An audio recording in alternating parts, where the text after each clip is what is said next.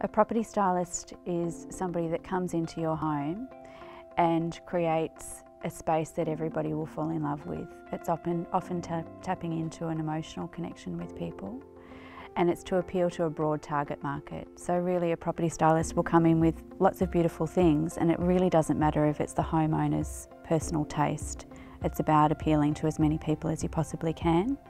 That can include things like a boy and a girl in a family, so doing a boys' room and a girls' room.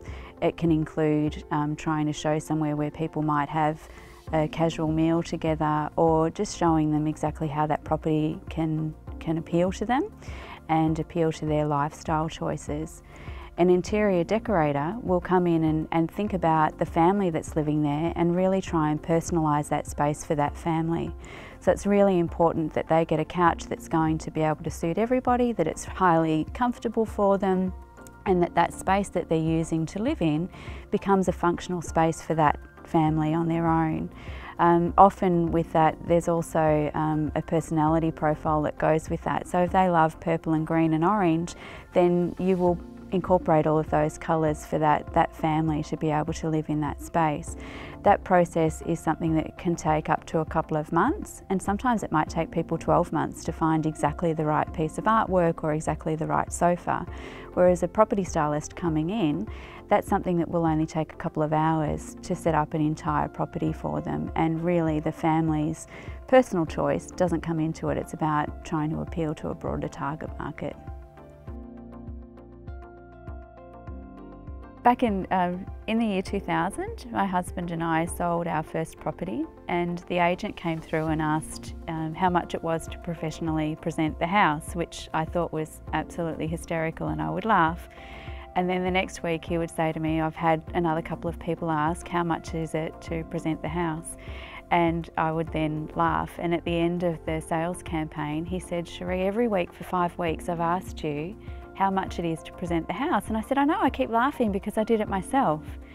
And he said, I know that you did it yourself, but how much is it to get you to do it for other people? And I said, oh, no, I couldn't do it for other people. I just know what I like. I don't know what other people like. No, that's not me. And then about 5 years later, we had a really sudden death in our family, and it was somebody that we just loved, that was a big hole to fill, and she didn't like her job.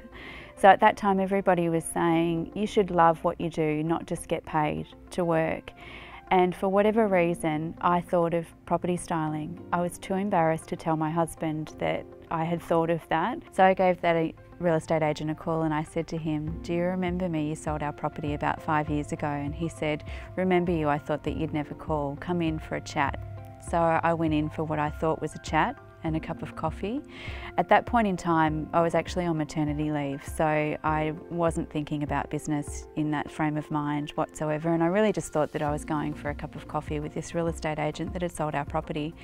And I actually walked into a boardroom meeting full of real estate agents.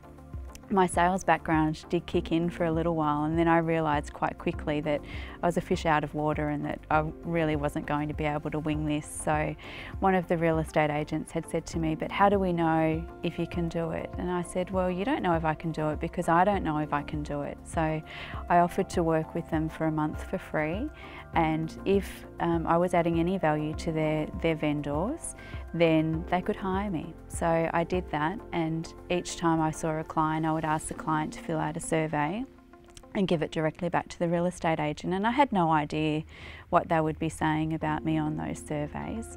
And at the end of the month, they called me in and they asked me how I thought that it went. And I was very shy and said that I thought that it was okay, and did they like what I was doing for them, and what were the surveys like. And they said they were fantastic. How much do you want? So I was really embarrassed and said a very small amount. And literally every time I got called out for a job, I would ring my husband at the end of it and say, I can't believe they paid me to do that. That was so much fun.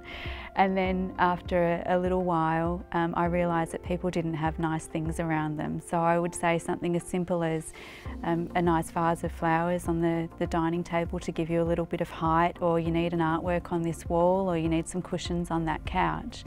And people would say, oh, I don't have things like that. And then one day a lady said to me, I don't have a vase. And I said, oh, I would have 20 at home.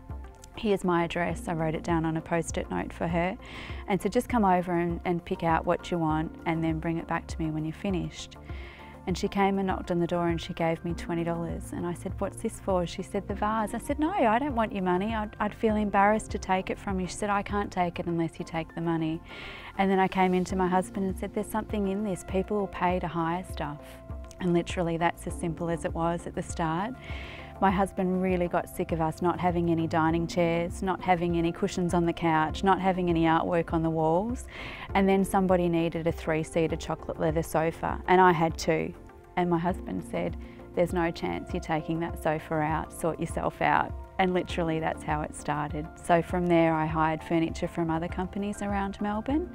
And I did that for about 5 or 6 years, and that was really my grounding to get to know what I was doing. And then a few years later we decided to start out on our own with our own range, and the rest is history.